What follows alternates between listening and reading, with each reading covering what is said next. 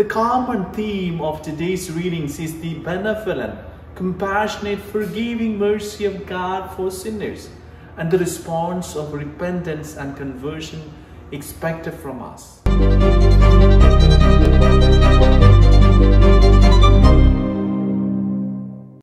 My dear friend, we have the Gospel of Luke chapter 19 verses 1 to 10 for our reflection today. Back in 1830, George Wilson was convicted of robbing the US mail and was sentenced to be hanged. President Andrew Jackson issued a pardon for Wilson, but he refused to accept it. The matter went to Chief Justice Marshall, who concluded that Wilson would have to be executed. A pardon is a slip of paper, wrote Marshall, the value of which is determined by the acceptance of the person to be pardoned. If it is refused, it is no pardon. George Wilson must be hanged. For some, the pardon comes too late. For others, the pardon is not accepted. Today's Gospel describes how the tax collector wholeheartedly accepted the pardon offered by Jesus. The common theme of today's readings is the benevolent, compassionate, forgiving mercy of God for sinners and the response of repentance and conversion expected from us. The first reading focuses on the love God has for all He has created. The love that overlooks sin so that all have time for repentance. God shows us His redemptive love through His mercy. The responsorial psalm, the psalmist also tells us that the Lord is good to all and His compassion covers all that He has made. The Lord is gracious and merciful, slow to anger and of great kindness. The second reading, St. Paul encourages the Thessalonians to persevere in their Christian faith, giving glory to God without idly waiting for the second coming of Christ in their lifetime. It advises them to continue to live good Christian lives every day, allowing God to work in them so that they may be worthy of their vocation as Christians.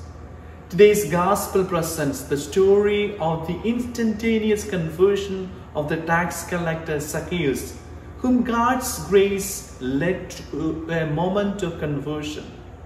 The account describes how Jesus recognized Zacchaeus for exactly what he was, a lost sinner in need of a Savior, and shows us how God's grace worked in Zacchaeus to lead him from idle curiosity to repentance, conversion and restitution. The episode emphasizes the fact that such a conversion can only result from a person's fully receiving the love, acceptance and grace offered to everyone by the merciful Lord. There are three challenges for us from the readings today. First of all, we need to accept the divine invitation for repentance. We are all sinners to a greater or lesser degree. Jesus is inviting each one of us to a total conversion today. Let us remember that Jesus loves us in spite of our ugly thoughts, broken promises, sullied idols, lack of prayer and faith, resentments and lust.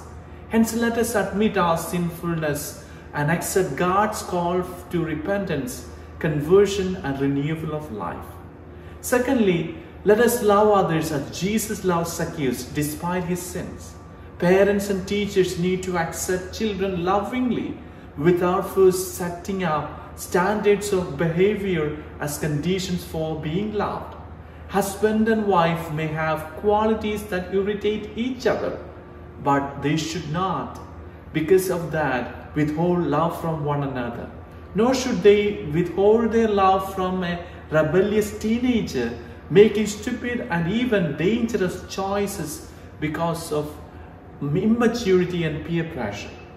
Thirdly, we are called to generosity. Jesus wants us to move from our small and feeble faith to a greater and a more powerful faith, just as Zacchaeus did.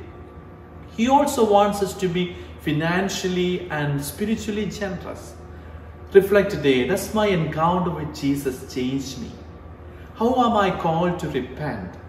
What can I do to be more welcoming to those who are on the outside of society?